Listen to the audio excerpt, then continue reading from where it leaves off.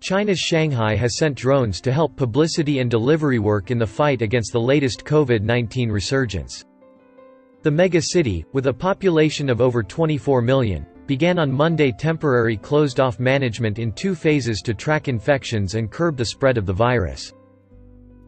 Police in Huangpu district are employing drones equipped with a broadcasting system to patrol key areas and to publicize latest news and anti-pandemic prevention and control measures to the local communities. Firefighters in Xinhua district have also launched drones to deliver medicine to nearby residents.